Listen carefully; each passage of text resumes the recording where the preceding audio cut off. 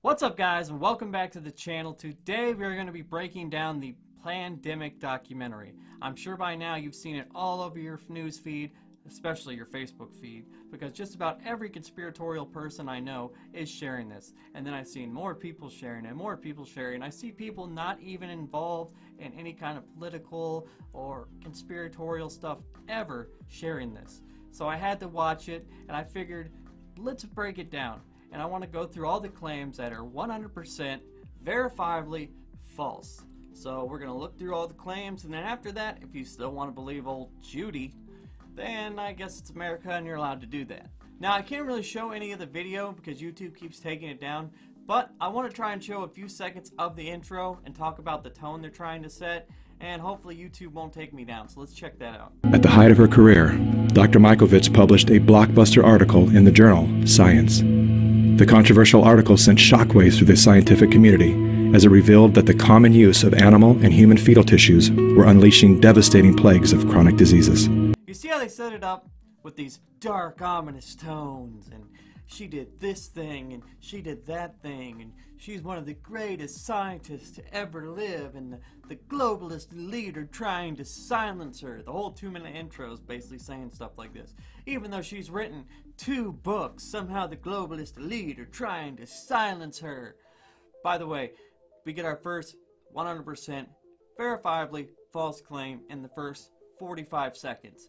Also, I did about 14 hours worth of research for this video, and I'm going to leave links to everything in the description. So if you don't believe me, go and check it out for yourself. The claim made by the filmmaker Mickey Wills, who's an actor / model, that this lady Judy Mikovits published a paper in the journal Science saying that the use of human and animal fetal tissue is unleashing a plague of chronic disease is just simply not true. Now, she did publish a paper in the journal Science, but what it said was that the chronic fatigue syndrome was linked to a mouse retrovirus called XMRV. That's it. Nothing to do with anything else. This is the journal Science talking about the study and what it found. Now, more on this story in a minute. Now, this study ties into the documentary, but before we start breaking everything down, a little background on Judy Mikovits. She started her career at the National Cancer Institute, the NCI, in 1988 as a lab technician. She obtained a PhD in biochemistry and molecular biology from George Washington University in 1991. And in 2009, the paper she wrote was the pinnacle of her career. And she wrote this while working at the Whitmore-Peterson Institute in Nevada. So I really want to get into the claims she makes about this study, because this is really like the building block they give you to why you should trust this lady, and pretty much everything they say about it is 100% false. So I want to give you the exact quotes from the documentary, and then we'll go from there. So the interview starts off like this. He says, "You made a discovery that was different than the agreed upon narrative, and for that they tried to destroy you." She agrees and says, yes, she was arrested, put under a gag order. They arrested her with no evidence, and they just told her she was a fugitive from justice, and they made her go bankrupt with a perfect credit score, and the man behind this whole cover-up was none other than Tony Fauci. And the filmmaker says, Tony Fauci was involved in a cover-up, and she says, Tony Fauci directed the cover-up. A big, bold, giant claim. Now for what actually happened. Judy's paper was retracted when 10 different groups tried to replicate it, and it didn't work. And on top of that, 13 people that worked with her on the paper came forward and said we used contaminated samples in the testing. And real quick, on her story about why she went to jail, it's very much false. She claimed there were no charges. She was actually charged with 2 counts of felony theft for stealing lab equipment and computers. And she was fired right before that for not sharing data. Here's an article from 2011 talking about it. Also, she makes this big deal about saying, oh, I was held as a fugitive from justice, which all that is when they hold you in one state when you're getting prosecuted in another. So in her case, she turned herself in Nevada, and she was getting prosecuted in California. So while she's in Nevada, she's held as a fugitive from justice. That's just a normal thing. That's not like a big deal like she makes it out to be. It's just everyday stuff. And now this is where Fauci comes in. Is he part of the cover-up? Well, let's check it out. While Fauci wasn't involved in any cover-up, he actually requested that Judy and a guy named Dr. Ian Lipkin try and recreate Judy's research from the paper in the 2009 Science Journal. So not only did Fauci not do anything to cover up her research, he actually gave it another chance by funding it. So you might be saying, well, it must have been that study, right? That was the one that Fauci covered up because he was involved in it. Well, actually, no, because it found the exact opposite of what her 2009 paper did. And pretty much without a shadow of a doubt, debunked her previous study. In fact, here's Judy Mikovits on tape saying as much. Exactly. I mean, we so rigorously excluded our initial findings that these agents, MLV, XMRV, is in blood, and of course a lot from the lymph system pours into the blood. We've looked at the plasma, we've looked at the serum by deep sequencing technologies, and our original work cultured it at length. It's simply not there. But now is the time to use these valuable materials and move forward. And that's what science is all about. And that's what this opportunity was for the patient population, and why I think it was so important that it was supported at the level it was by the NIH and these investigators. Yeah, if there had not... Now that was a clip from a briefing. The entire video I'll link to in the description. It's about an hour long. That video, she goes over the entire details of why her 2009 study was wrong. And as you can see in that clip, not only does she say her past study was wrong, she thanks Fauci's organization for all their help. So, when was this cover up? Also, the timeline makes absolutely no sense. I really wish I could go step by step with the video, but YouTube keeps taking it down. But, like, they're very vague in the documentary. They just kind of bounce all around. So just do this timeline in your head. So, 2009, she does this paper. 2010, it gets retracted. 2011, she goes to jail and also gets fired. 2012, she works with Fauci again. And one other thing, there was some confusion as to when this cover-up was she was talking about, because like I said in the documentary, they're very vague. But she clarified in an interview about 4 or 5 days ago that when she talks about the cover-up in the documentary, she is talking about the 2009 paper. That's what she's talking about, Fauci covered up. Just so we're all clear. So that whole timeline has to make sense, but somehow Fauci covered it up.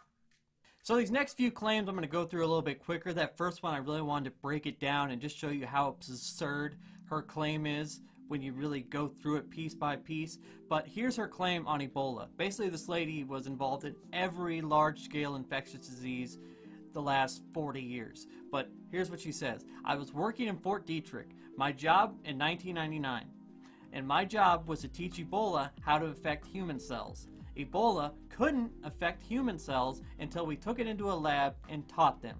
So she claims in 1999, basically they made Ebola able to attack human cells.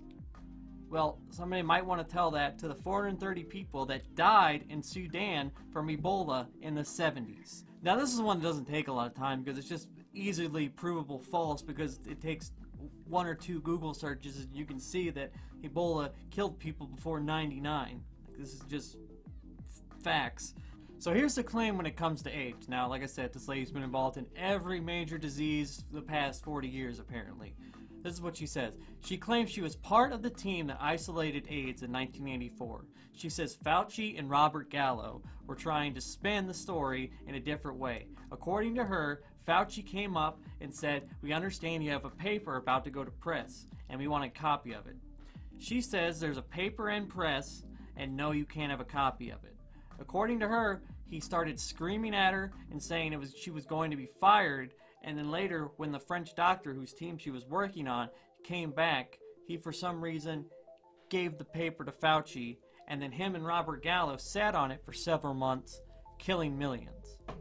Now, there's lots of issues with this claim, but I'll start with the easiest one, and that's the fact that according to the AIDS Institute, it was first discovered in 1982, and then it was actually named AIDS in 1983. And of course, she's claiming all this happened in 1984. So let's get to the rest of her claims. She claims they had a paper and published, ready to go. Fauci storms in, takes it from him, sits on it for several months, and then for that reason they kill millions. Now this would be a huge piece of evidence in her favor if she could provide anything to show that this is true. Of course, they don't give you anything in the documentary.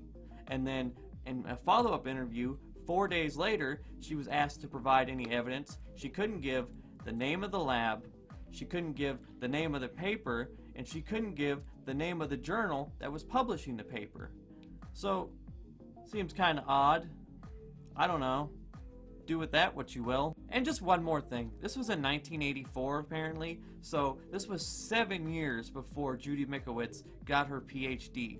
So one of the heads of the United States governmental research when it comes to AIDS has to go through a lab tech that's at least 7 years away from getting her PhD in order to get a copy of this paper. Does that make any sense to anyone? Alright, this next claim is one of the only times I use an actual study to try and prove what they're saying, but they come to a completely wrong conclusion than the study did. She claims a study done by the Department of Defense shows that the flu vaccine increases the odds of getting coronavirus by 36%. This is a study right here, and surprise, surprise, that's not what it says. It actually says that there is little to no difference in the subjects, and what it was testing to see is if people who got the vaccination got sick more often, but not for COVID-19 because it didn't exist for 2 more years. So that's another claim debunked, and again, like I said, links for everything will be in the description. If you don't believe me, do your own research. I can't even get to everything because there's so much, but I'm going to do one more and then I'm going to give you my favorite, and it's just, I saved the best for last because it's just so funny. It's so funny. But, so she claims that the AMA said they were going to take away doctors' licenses if they prescribed hydroxychloroquine. Except that's also not true because the AMA is not a regulatory body. They are a voluntary organization. They couldn't take away a doctor's license if they wanted to. All they actually did was issue precautionary guidelines. Here's the press release right here. Nothing about taking away licenses because they couldn't even if they wanted to. So there's another clearly false claim. So, best for last, and this one's a twofer. So, about halfway through the documentary, he asked her, I gotta ask, are you anti-vax? And she says, oh no, I'm not anti-vax. Vaccines are immune therapies, just like this and blah blah blah. She gives this really long drawn out answer, doesn't really give any specifics, kind of like most anti-vaxxers do. They always say stupid shit like, I'm not anti-vax, I'm anti-hurting children, that's what I am. And like I said, she never really gives a position, but this is what most anti-vaxxers do, they just dance around it. But then I was like, well, this is kind of weird, because I didn't know anything about her until I watched this. So I'm like, what? Why would they just bring that up randomly? This documentary about Fauci and cover-ups and her papers and AIDS and Ebola, all of a sudden we're going to anti-vax. And I'm like, that's kind of odd. And then I found out that she is 100% an anti-vaxxer. So after her research was debunked in 2012, she went away for about 2 years. And when she reappeared, it was in the anti-vax movement. She spoke several times at Autism One, which is the largest anti-vax conference in the country. She made claims there like Zika, Ebola, and West Nile were all produced in a lab. Okay, so that doesn't really prove much. I mean, you know, that's circumstantial evidence. It doesn't mean she's an anti-vaxxer. Well, Judy just so happened to recently release a book that just lined up perfectly with the release of this documentary. It's crazy how that works, but it just so happens to be forwarded by the most famous anti-vax man, anti-vaxxer man. It's like the worst superhero name ever. But the most famous anti-vaxxer, Robert Kennedy. Now, there's one other person involved in this fiasco, and that's Kent Heckenlively. I know, fun name to say. I hope I'm saying it right. He's the co-author. Let's check out what his claim to fame is. Alright, let's see what we get. Kent Heckenlively. World's #1 anti-vaxxer. What? No way, that can't be. Judy said she's not anti-vax. Kent Heckenlively, self-proclaimed #1 anti-vaxxer in the world. He gave himself that title. It must be true, I guess. Shit. Can't believe Judy would lie to me like that. So I don't know about you guys, but I think it's pretty hilarious when I'm trying to find out if somebody's anti-vax or not, and I Google their co-author's name, and literally the first thing that pops up is world's #1 anti-vaxxer. Like, can you hit the nail any more on the head than that? But yeah, old Ken Heckenlively is quite the douche. He was the producer of that documentary Vaxxed. He also contributes to a website that believes autism is caused by your environment. Australia literally did not let him in the country because they think he sucks. But anyway, so it's pretty clear that when the filmmaker brings up being an anti-vaxxer, that he's doing it to give her an out. You know, she can kind of push the narrative in the way she wants because she's, oh, I'm not anti-vax. I've just spent the last 8 years in the anti-vax movement and wrote 2 books with the most famous anti-vaxxer and the self-proclaimed #1 anti-vaxxer, but I'm not anti-vax at all, you know. But hey, she doesn't need that anti-vax money anymore. That's chump change when she can get that sweet, sweet coronavirus conspiracy cash.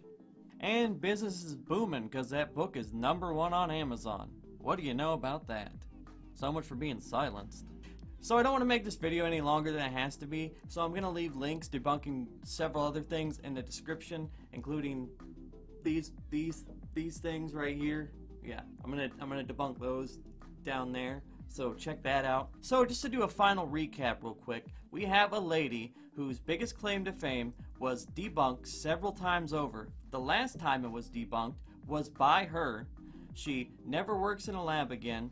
She tours the anti-vax circuit for about 8 years, and then all of a sudden, when coronavirus hits, she has all the names, knows where all the bodies are buried, and has all the answers, just by my book. Now clearly something like this is easy to debunk, but the problem is that there is so much wrong with our government that it's easy to find stuff like this and say, yeah, well, that seems plausible because our government sucks. Well, they do suck, but the way we change it is not by sharing these stupid conspiracy videos. It's by actually going out and voting and like getting involved and knowing what's going on. Like, the real conspiracy is the fact that the guy who invented insulin gave it away for free, yet now it costs 20 times more here than it does in Canada or Mexico. Explain that to me. There's a conspiracy for you. But anyway, that's another video for another day. Oh, and maybe if we stop putting politicians in office that take a bunch of money from Big Pharma like Donald Trump and Joe Biden, maybe, just maybe, we would have a better shot at actually changing things. But that's just my take on it. Let me know what you guys think in the comments section down below. Feel free to check out all the links that'll be in the description if you haven't gotten enough of this stupid thing already. Feel free, like I said, do your own research. I'll have plenty of links. There's plenty of other stuff you can look at. But I'm pretty sure at this point you know this one is total BS. That's going to do it for me, guys. Thanks a lot for watching the video. Be sure if you like the content to hit the share button, hit the subscribe button, and definitely hit the like button. I'm a brand new channel, so any likes, shares, subscribes really help me out. Thanks a lot for watching. See you next time, guys. Peace.